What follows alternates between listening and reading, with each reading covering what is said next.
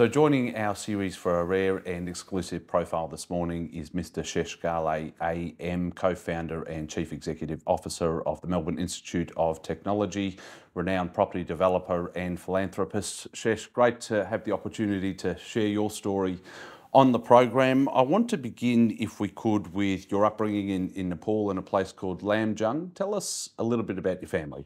The district in Nepal is called Lamjung.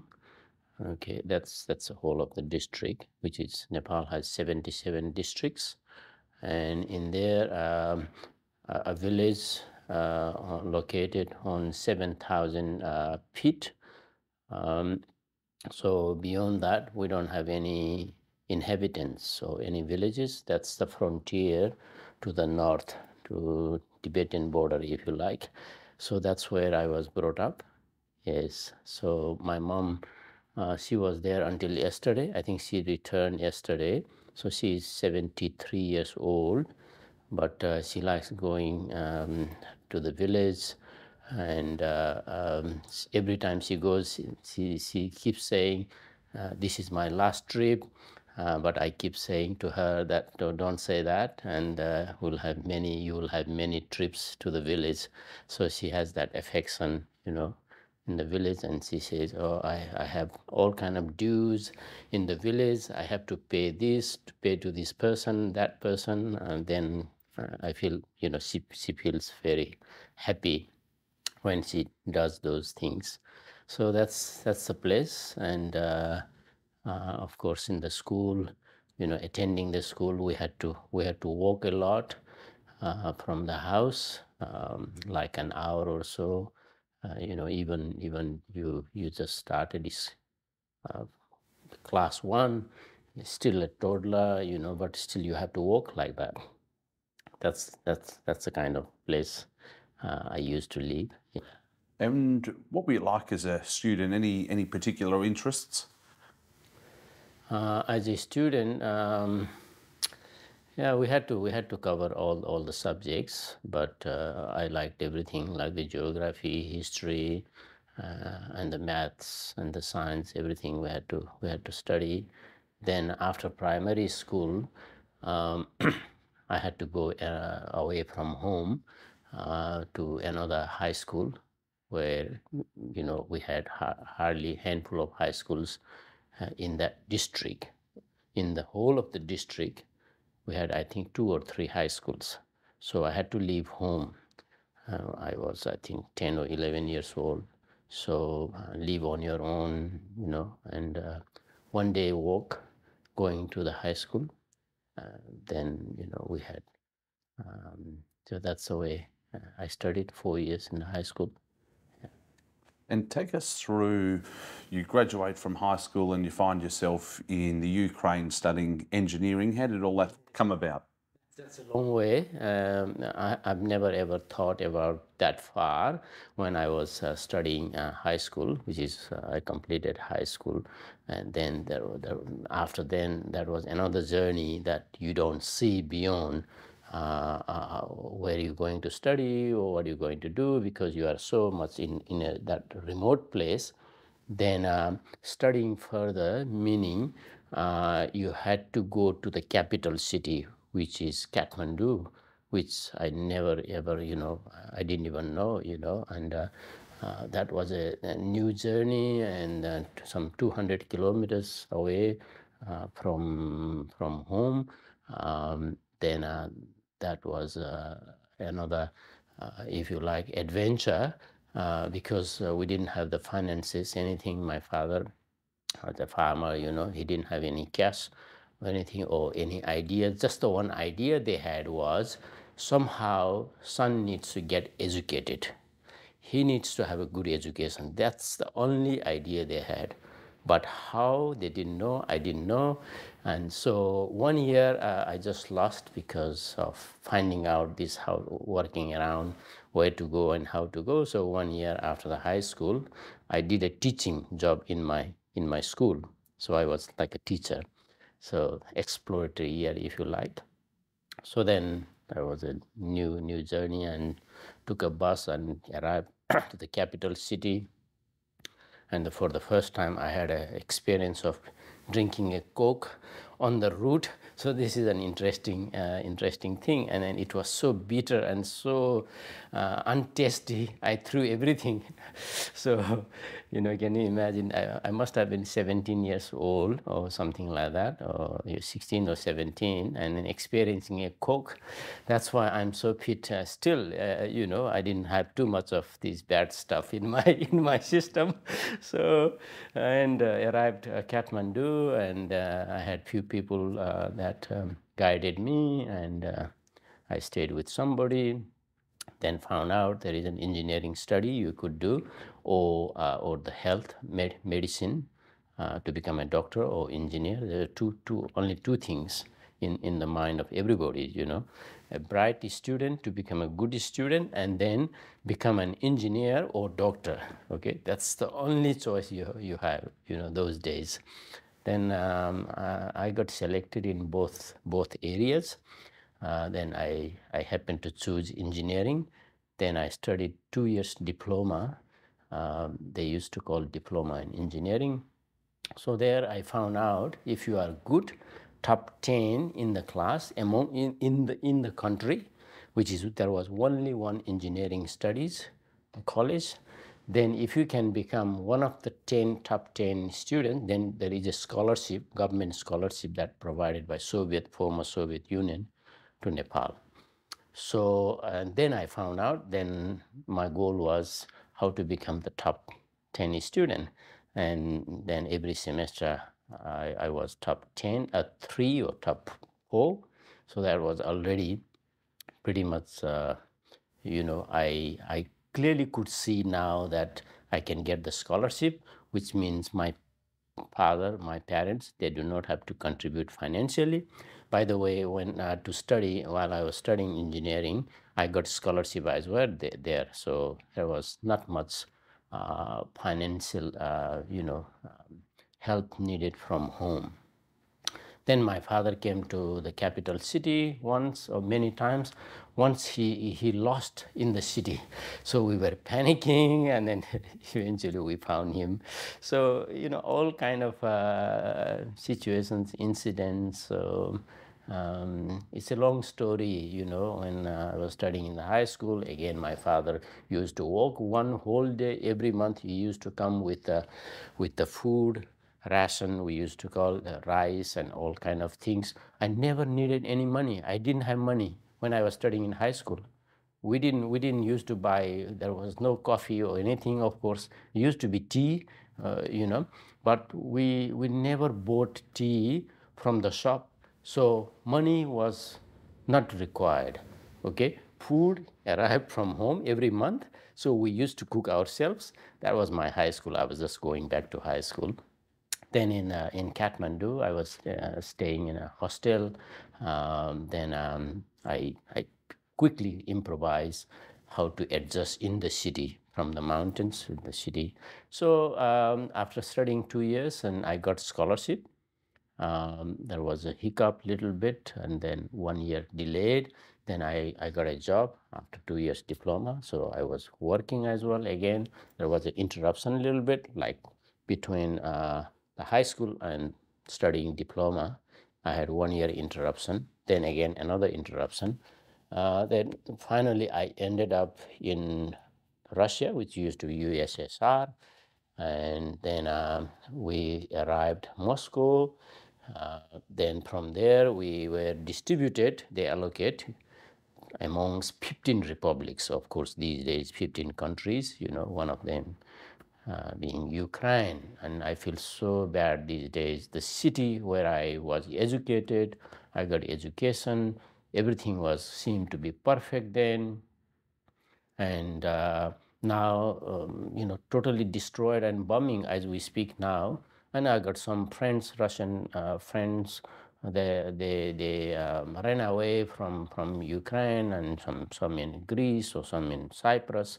So I got in touch with them. I sent some money to help them just recently, last year alone.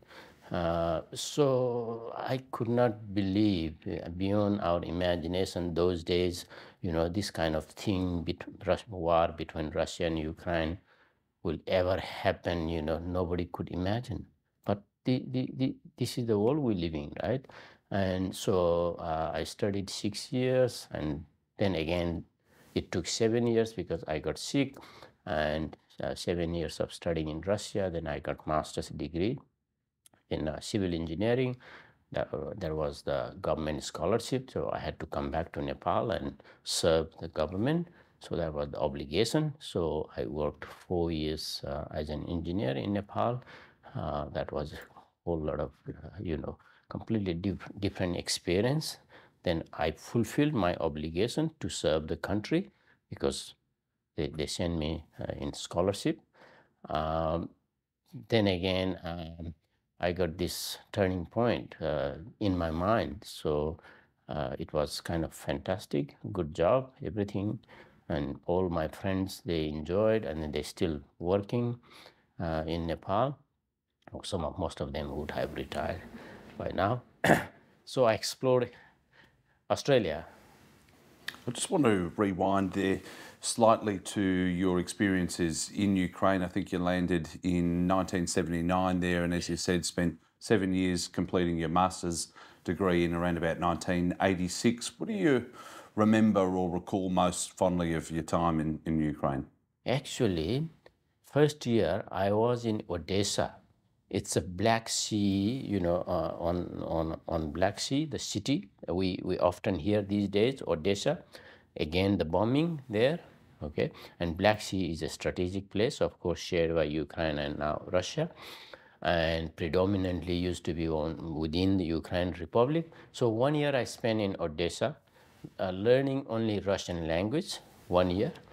Then, one of the experiences that I had was language is such a thing that if you are in the native environment and if you are subjected to, forced to learn in that environment, within 1 year you become a perfect natural native speaker. So unlike English, because English I learned in Nepal and Nepalese environment, I can only improve so much in English, but in Russian I'm fluent, like the native Russians. Okay, so we learned Russian language in Ukraine. Then from there, yet again, we were moved to Kharkiv. They call Ukrainian, they call Kharkiv, but those days in Russian is used to call Kharkov. So it's almost on the border of eastern Russia, eastern Ukraine and the Russia. So in the border town. So I spent 6 years there, studying, as I said before, engineering. We kind of enjoyed, student life because everything was taken care because of the scholarship, and we really enjoyed life because in one hostel where we were accommodated, we had 60 different nationalities. And then those Soviet days, of course, the Eastern Bloc favored countries, or they wanted to influence those countries, developing countries, whether from Africa, like Syria, Lebanon, North Africa, and then like the countries of Caribbean and South America, the Nicaragua, Cuba, and thousands of students used to go from Cuba, and then Afghanistan was under Russian control. Thousands from Afghanistan and the Vietnam and North Korea. So I have so much of these experience now, the perspective, those days, so it was good. As you said, you graduated in 86 and then spent the next 3 or 4 years back in Nepal working as a transport engineer for the Nepalese government. Correct me if I'm wrong, but is that where you met your wife, or how did that partnership come about? That is another story. We had very, very early marriage, and that was before even I went to Russia, which was when I've completed my diploma.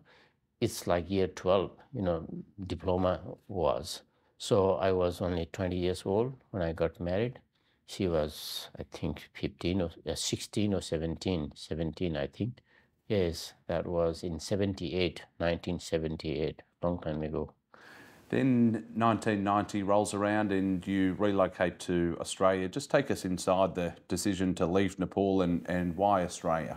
Sure. This was an very quick decision, overnight decision. My engineering profession, I was a site engineer constructing highways in the mountains. I was responsible for constructing about 50 kilometers of mountain roads. And one night I thought, I had this something in my mind, what I am doing, I have to do something different. So doing different from engineering, the only way was to study business degree, which is MBA. So you could kind of leapfrog, not doing undergraduate degrees straight to master's degrees, which is because of my pre-qualification in engineering. You could do still management in master's level. So I was exploring where to go, America or Australia. No, Australia wasn't in my mind. I was thinking of America. Then there was an exhibition, Australian education exhibition in Kathmandu. Then my wife asked me, why don't you go and have a check, look? And then I went there and I, I discovered Australia, if you like. Yeah. And I was very keen in geography. Therefore, I knew Australia, the fact that in 1956 there was an Olympics and in Melbourne. So that was in my knowledge. And then I thought, um, let's try Melbourne. Yeah, that's how. And I did this overnight decision for the sake of doing something different, which is to study management. So you enrolled in a Master of Business Administration degree at Victoria University. You graduate in 94. Take us inside your experiences studying business as opposed to working and having studied as an engineer. How different was it, and did it light a fuse or a spark inside you to want to pursue a career in business? That was interesting. Again, in being in the classroom, we were the first group of people, class doing MBA at Victoria University, not far from here. Again, on the corner of William and La Trobe Street.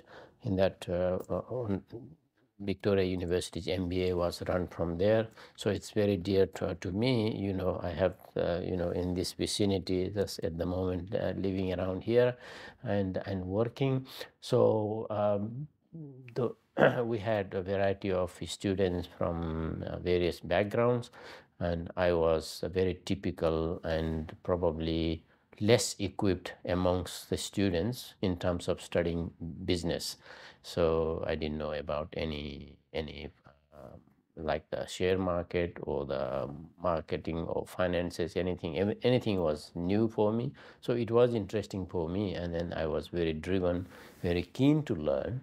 And some of the professors who taught me there, and they happen to be, I have been able to bring them in my business, current business. And so that's how we're progressing, if you like. So everything was interesting for me. Yeah. I read that during your time here in Melbourne, in those initial years, you found that the educational experience in Australia and in particular in Victoria was obviously a lot different to the educational system over in Russia and some of the places that you'd studied. To what extent did you see your career heading towards a career in business or in education? Obviously, you launched MIT in 96, but for those 2 years between graduation in 94 and the launch of MIT, where did you see your career headed? Actually, I wasn't thinking of doing business or enterprising or starting anything while studying. only focus was where I'm going to get the job, like engineering management, being engineering as my background. So having done some management studies, I was looking for a job in engineering management, project management or some sort, and not finding job was a lock. If I found a job, I would have stuck there. And nevertheless, after doing MBA, I got a job in one of the RTOs, they call RTOs these days, and those days as well, registered training provider, a private college. So where predominantly they taught to international students. So I got a job to teach marketing based on my MBA degree. So I got first time 2 years casual teaching. I took that job. At the same time, I was doing a housekeeping job in one of the five-star hotels in Melbourne. Still, I had my MBA already. So because you have to live, you have to survive, I took a full-time job doing housekeeping. Okay, I was very happy.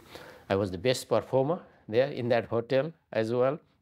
So very proud, very happy. I knew that I wasn't going to be forever doing that job. That's why I perform well, and at the same time, I got this 2 hours job teaching. Okay, so I took that. Then from there, and then ultimately they offered me full time as a marketing manager for them. So going overseas and sourcing students, international students. That's where I learned this about the business of education. So it was only 1 year, though. I had just 1 year. So I turned around that business, okay, who employed me, and I really appreciated. I was very enthusiastic to learn. But while I didn't confine myself just doing the job what I was given to do as a marketing manager, I tried to learn insider of the business, how that operates as a private education provider.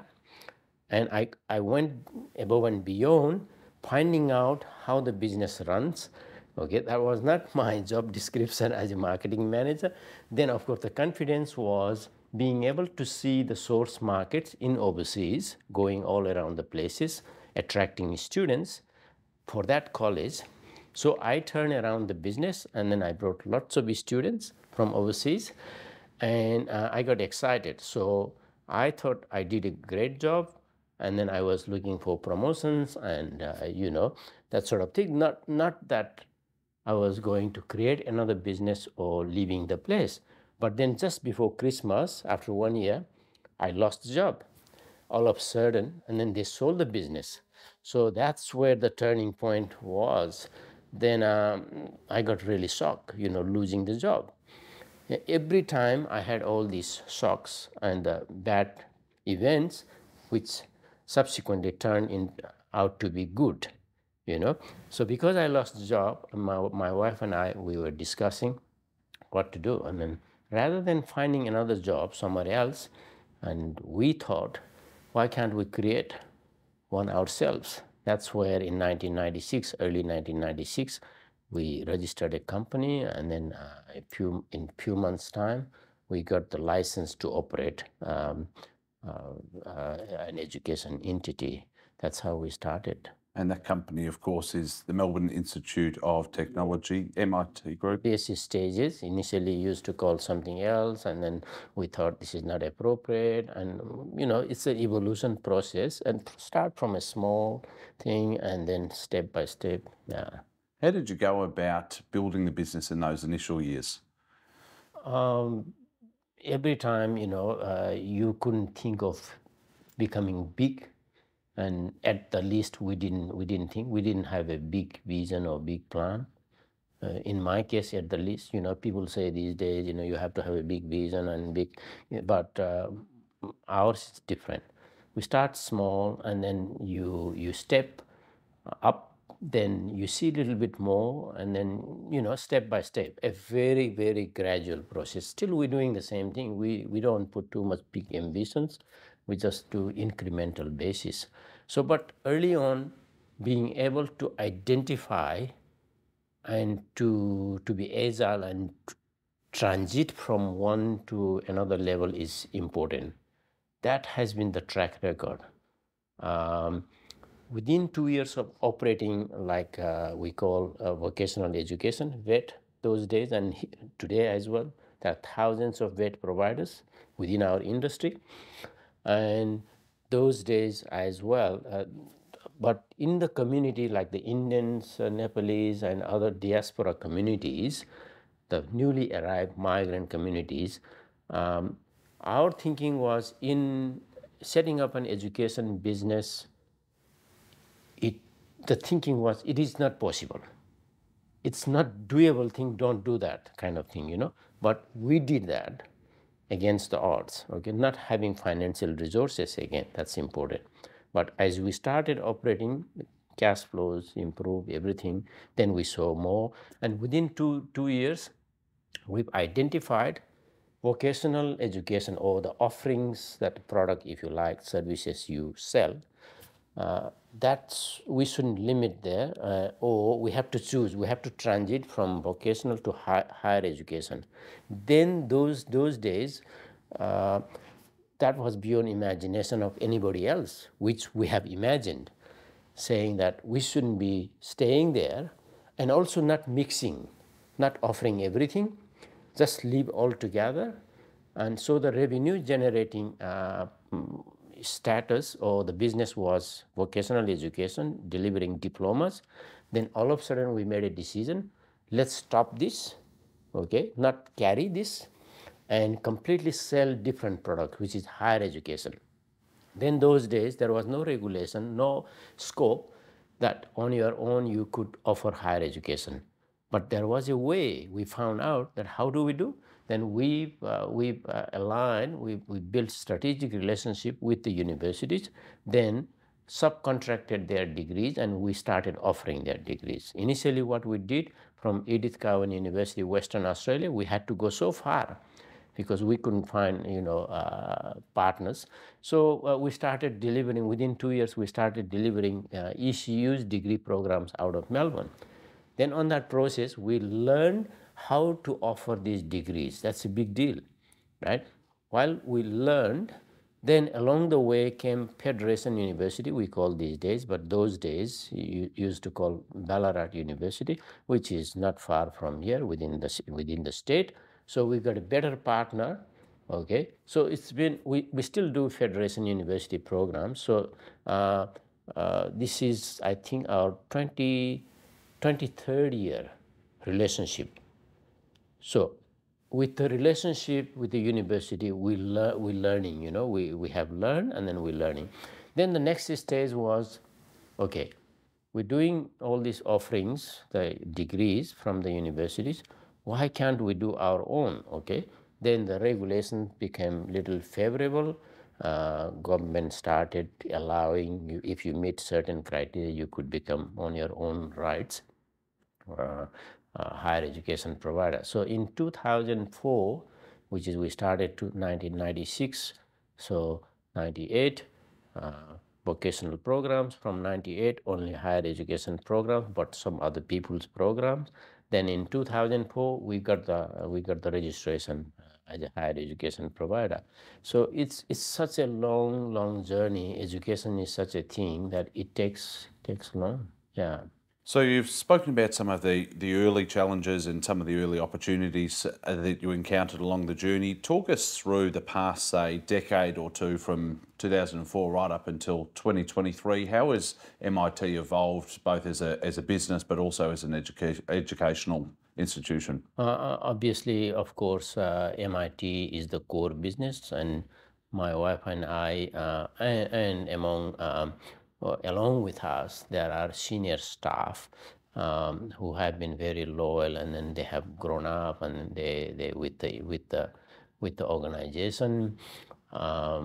So we have been evolving, and we have been learning and maturing and then reinvigorating. So 2004, that was a turning point. We got the registration, and since then we have been developing deeper and in terms of the breadth, 3 broader field of studies: business, IT, and the e-commerce, and recently more of data and AI as we speak, and as a technology education provider, we are going into deep studies and offerings. So recently we have 2 degrees, master's degrees, which are research degrees, one in ICT and one in business. So these are, there is only one higher education provider. We became the second to offer these research degrees. So we just recently hired a director of research degrees. So at the moment, MIT is on the process of more into research, deep degrees in IT.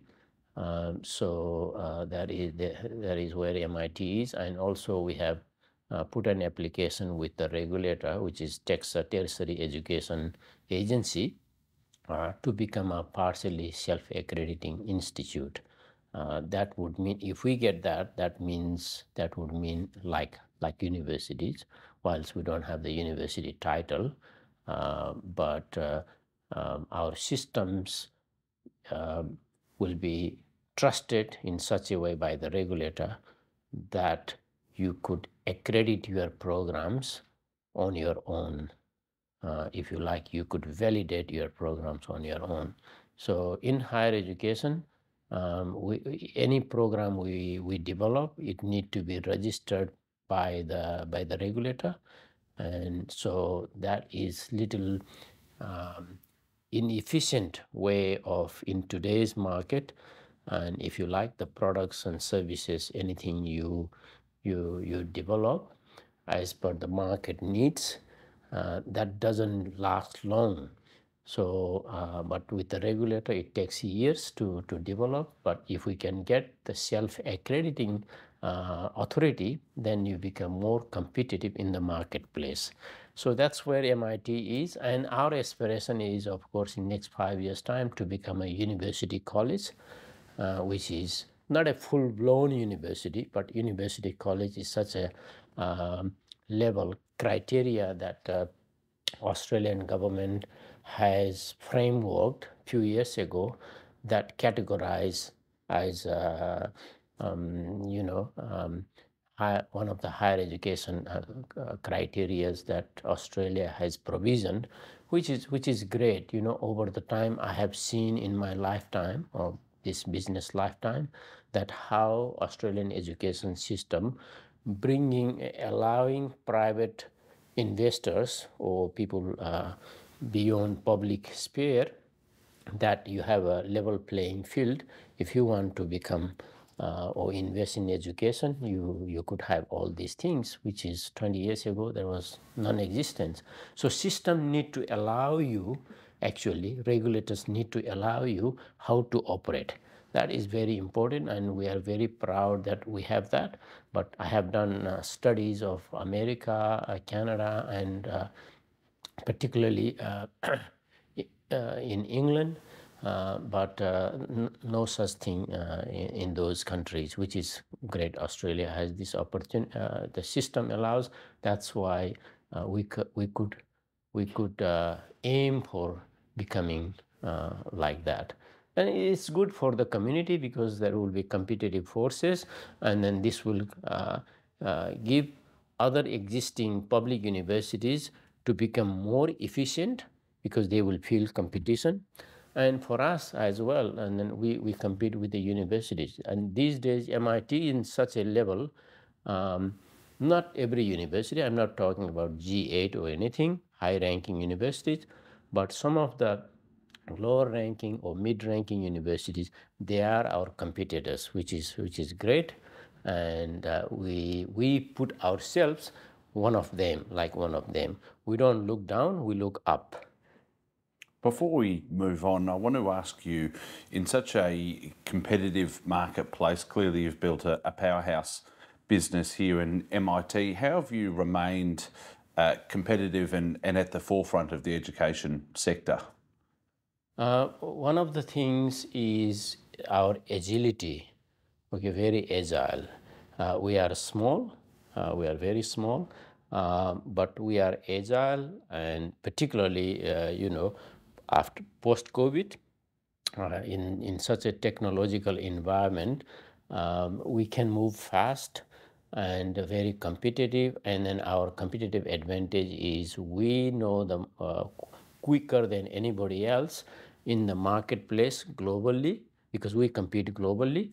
Our source markets are those markets where particularly English-speaking countries like Britain, Canada, America, Australia. These are the 4 countries who compete in international education source markets. So MIT in that mix, we sense quickly. We have as an example, we have an office in India, regional global marketing office, where we have about 50 staff, and then day-to-day events. Day-to-day, we work on a daily basis, not even month or year. In the bigger universities, the data and flowing through those things very time consuming, but we are prompt. One of the successful elements is we are prompt, then we quickly design programs as per the market needs. So that is one of the success elements, I think. And also MIT's fundamental thinking is not EBIT driven, okay, not revenue or the profit driven. Its education is a different kind of business. Sometimes I feel like we shouldn't be calling business, okay, but you need to sustain.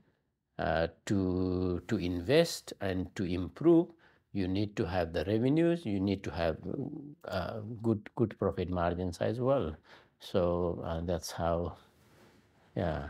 How have you managed the financial rollercoaster of being able to navigate events like COVID and the GFC in an environment which can be quite volatile, with student numbers, particularly international student numbers, fluctuating? I have seen last 25 years, and the internal and external factors like the government's population policy, immigration policies, all directly linked with education. Okay, and then global environment, in those countries, source countries, and particularly now GFC was lesser impact on education, but COVID was a direct impact, most impacted, adversely impacted industries, because the borders were closed 3 years. We had to sustain. MIT still made smaller profits in those even lockdown periods, and if that was beyond more than 3 years, then we wouldn't have sustained. But 3 years we withstand, and now well and truly we have recovered. But it is a slow recovery, unlike all the media and everybody else saying, and so many students arrived and this and that. But in MIT, we haven't felt that way. But we don't consider any risk such that your business will collapse or anything. It's not like that, okay? But getting to pre-COVID levels, I think will need another year or so. Yeah. So that's the educational aspect of your career. Let's now talk about the property aspect. You had a lot of foresight to invest in commercial property here in Melbourne since the early days. Talk us through your property journey. What made you invest in commercial real estate way back in the 90s?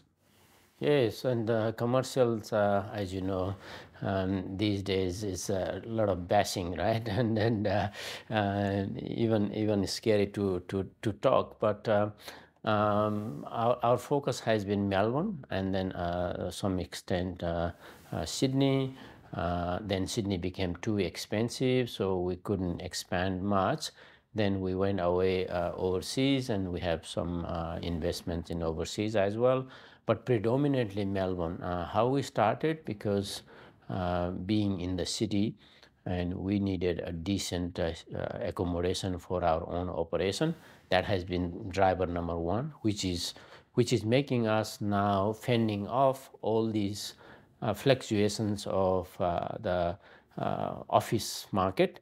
And so I am not exposed as such in the office, but my office is Education Institute, which is at the moment upward trajectory. So in that way, little,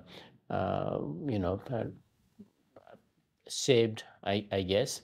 But in terms of the valuation and everything, of course, that's another element.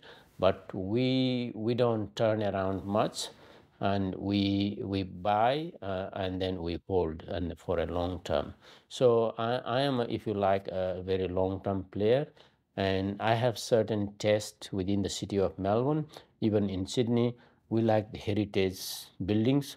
Now, often I see some things I read, which gives me a real pleasure, that like the social values. Okay, they talk about Sydney Opera House. The other day they were talking about 14 billion, worth $14 billion. Okay, because of social elements. Then I just thought, what about Argos? Argos building it has quite a social value, and so is Charles Hawthorne, building, which has full of histories. I like preserving those, and because Argos was the most difficult project we did successfully, I'm very proud of this, and then being able to return the building, the site, into former glory, so that the intrinsic value of the city of Melbourne, I believe, in a smaller size, I have been able to contribute. So will be Charles Hawthorne, because I always get offers like, if you're selling this much and that much. I'm waiting planning permit to improve that that site. That will be done. And then some of the smaller commercial properties, which are okay because of the location within the city as well. I think we are very patchy at the moment. Unlike 3 years ago, anything could have sold in Melbourne, anything, and then anything would have a skyrocketing price. But now, I think I'm observing it's very patchy. Like the northern part, along Elizabeth Street, Queen Victoria Market, it's booming at the moment because of student population. Okay, people, if you live 24/7, then that gives a vibrancy, and then you need lots of services, and the retailers doing fine. That's great. So I think I just feel that it's lucky escape and in current environment. But how we started was, first foray was in 2002. We bought a property in Burke Street. I just recently sold, which is almost in the mall. That was the first time in auction. It was a scary, and being with the commercial players. So that 2002, can you believe 2002 you bought and you just sold now? Okay, so 20 years, more than 20 years, we have retained. So I don't do too much turnaround, but one of the properties which I regret is Thomas Shetty House, again with a character, with the heritage, everything. Because we operated business 9 years there, we have that affection. So I just only regret I shouldn't have sold that. That's the only building that I bought and I sold. Other than that, I'm pretty much sitting well. Yeah. I think it was an asset that was purchased by Justin Hems out of Sydney, if I'm not mistaken. So I'm sure its legacy will live on. As you said, there's been a number of deals: Thomas Eddy House, the Argus building, Sir Charles Hawthorne building, and more. What do you look for? What are the fundamentals that you look for prior to investing? So you like heritage buildings.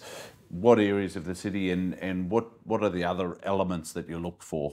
One of the major sites which we have bought in 2009, that was during GFC, that is Old Mazda site, which is underdeveloped at the moment, which is 1 acre on William and Franklin corner, overlooks Flagstaff Garden.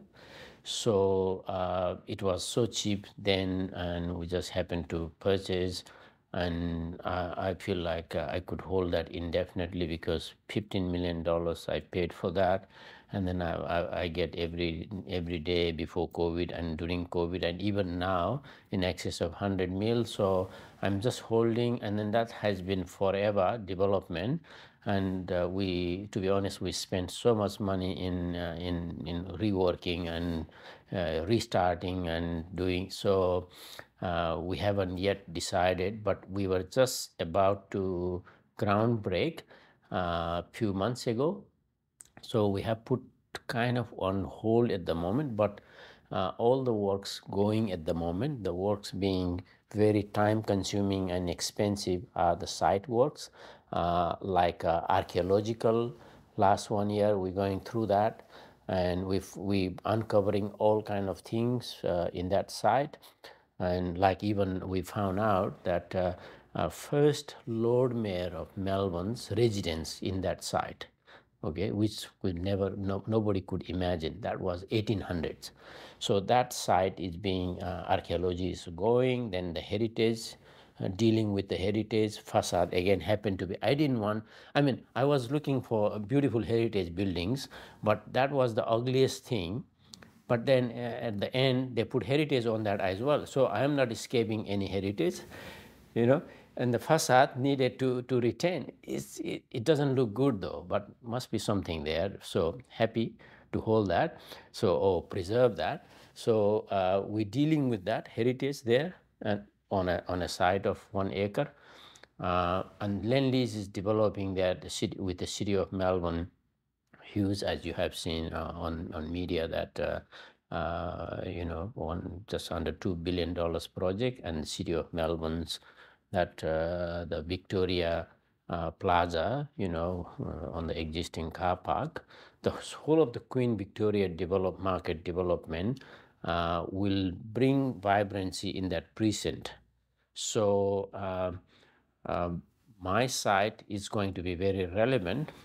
Whatever we do now, we are thinking of, we don't know, we just about to do a 5-star hotel, and now an office, 23,000 net lettable, 6-star green star, and with all the elements of carbon neutrality, every sustainability elements. We were doing that, but because of the cost blew out of you know, unaffordable at the moment. And then just thought, what are you going to do, you know, the office, okay, people not coming in the city 3 days only. And are you going mad or something? Are you really going to do this office and create another problem? Or student accommodation is a boom now, right? And then what to do? Yet again, you know, initially we had apartments, and then we had a hotel. Then we changed. It took 2 years, and how much we spent, the consultants and everything, and we got permit and everything, office and 5-star hotel. Now, how to change that office into BTR, or you know, there's a new term, BTR, and or you know, purpose built student accommodation. Student accommodation is logical because MIT needs. We've got like 2,500 students at the moment in this building, okay. Or MIT campus, I don't know, but I'm comfortable here at the Argus, but maybe a sustainable campus. This is the recent thinking, you know. But I've got various options, you know, and that's sitting well. And then I don't mind doing things, you know, whatever need to do, which is dealing with the heritage and the archaeological, everything enabling work going on at the moment. So that could be student accommodation, combination of the hotel, or with such a issue of housing, um, maybe BTR project. So, but we're not thinking of selling or anything at the moment, still holding. So kind of undecided situation, but we can hold, we can keep. So it's because we are long-term people. Who knows, in 2 years' time, maybe everybody else comes to office and Melbourne City needs more office space. So, yeah.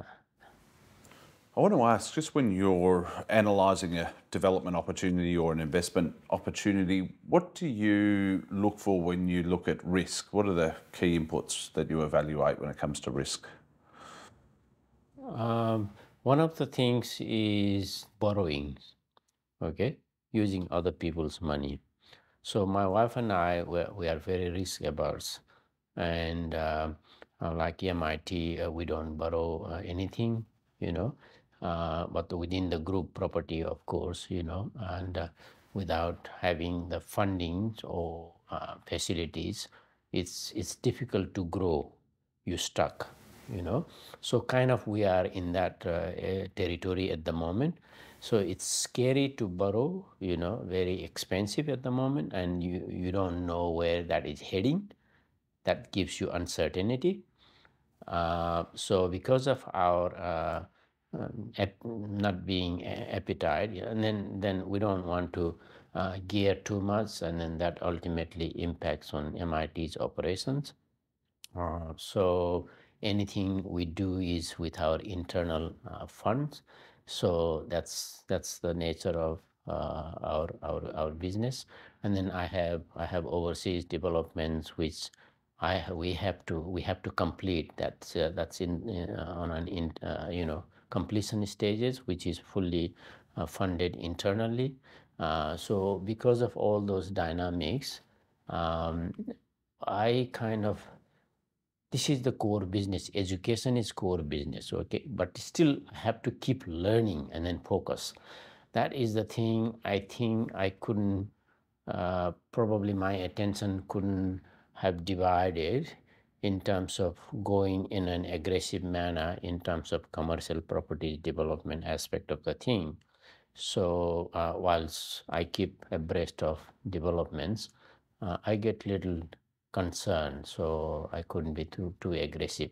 And we don't like JBs as well, joint venturing, and so we are kind of on our own focus people. Yeah. It must be said that you've obviously got holdings here in Melbourne, you've got a property in Sussex Street in Sydney, but then there's assets overseas as well. One of the assets in particular that I want to ask you about is Sheraton Kathmandu. Take us inside how that opportunity came about and why you are so passionate about giving something back and building a hotel in the area. Sure. The investment in Nepal, that again has been a little opportunistic, as well as kind of giving back to Nepal as well, and socially focused. But the way that we have invested is foreign direct investment from Australia to Nepal. Actually, it hasn't been brought in the too much of in highlights, but that is the largest investment, Australian investment in Nepal, which is at the moment $100 million we have invested. And in 2008, we found a prime land and very cheaply. So we took that opportunity. So it's believed to be tens of times now more expensive. So we thought in such a good land, we should build something quality, which was driven by quality development, and then that has become a never-ending journey because of local circumstances. Then there was an earthquake, it was shaken, all the foundations, everything, we had to redesign, redo again. And at the moment, that is the landmark structure in Kathmandu, the tallest building, and then that's oversees everything. We going through the brand. Initially, we thought Sheraton Hotel, but as we speak now, that is evolving as well. So we are considering of higher brand, more luxurious brand than Sheraton. Probably we're looking Four Seasons or the likes of the brand. So it will be finishing within a year or 18 months. So very much focused on hospitality and F&B, that country, and lots of events happens in Nepal. So I think we did a good diversification there, because the asset in terms of the value has grown tens of folds. So that has been great, and we have done smaller investments in Europe. They're also doing fine. So next stage we're looking is something more social enterprising, also the charitable things that we're doing, few things. Yeah. Thought we'd close out our discussion with a few more general items. I want to get a sense of Shesh Ghale, the person. What motivates you, or what inspires you every day? I think the two things here is I'm not alone, and my wife there, she is more even equipped and ever learning, and very optimistic, full of enthusiasm. That also drags me. Sometimes I go down and she brings me up, and then sometimes if she goes down, occasionally I happen to bring down, motivate her as well. So combination goes very well. It's a very unique situation that two persons, and she is more on focus on operation of MIT. That gives you more opportunity and time to go away and do something else as well. So we are exploring at the moment in terms of climate mitigation strategies in Nepal, or some of, such as via green hydrogen, because Nepal has a huge potential of hydroelectricity. So the converting, utilizing hydroelectricity and producing chemical fertilizers, green fertilizers, so that by hydrogen and ammonia.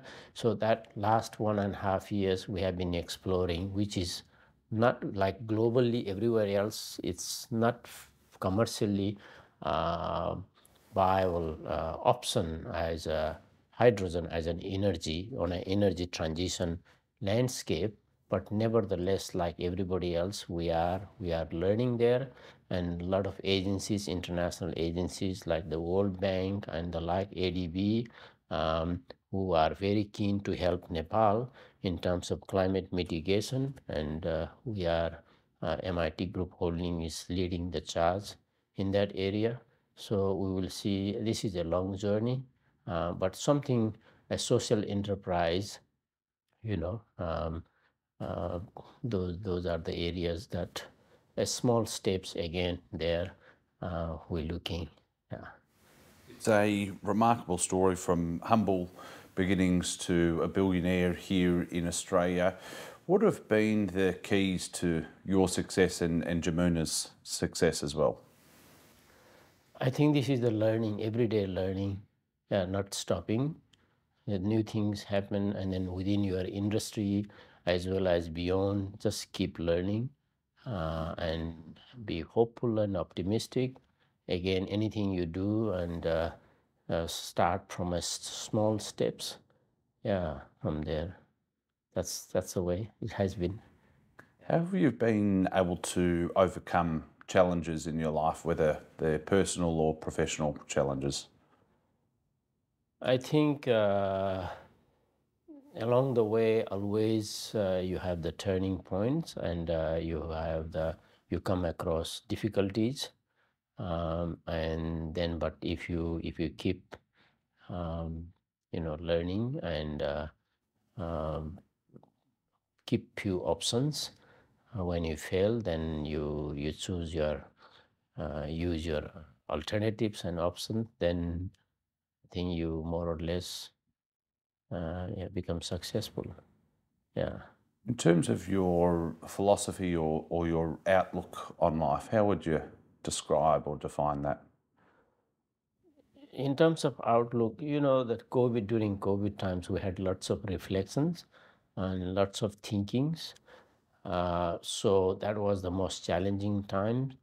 So you learned a lot, and because the perspective where you come from and how you brought up, um, during COVID times, we had one time we thought, if everything what you have created goes down, then you still have something in your village in the mountains. You can still go there and then do some farming and live. So that's the perspective we thought, but we don't think now that way. Because we think that, like everybody else, there won't be another COVID in our lifetimes, but who knows what. But because of that perspective, how down you can go, you can cope. So you have nothing to lose, kind of thing. But we don't take that much risk these days, because you don't want to waste or lose whatever you have created. You want to utilize that to some good, good for the society, for the community. So our thinking is more towards, the social enterprise and through the foundation, and that's where most of the things left to work. Yeah. Final question, what are your proudest achievements? So the proudest achievement, um, is no such thing that one event or anything. Yeah, anything you improve along the journey. I think getting to education was the proudest achievement. Along the journey, you studied and then you never stop. And then getting involved in education business, if you like, education entity. That's the proudest thing. I think this institute will remain for many years, even after our life. So that's the thing, lasting thing. It's not like any other business or real estate or anything, but education institute is a very sustainable thing for the community. Yeah. Shesh Ghale, I am privileged to have the opportunity to share your story and share your insights. Thanks for your time. So much, and I haven't spoken for many years, so giving me this opportunity and sharing my experience with you, it has been a pleasure. Thank you, Rob.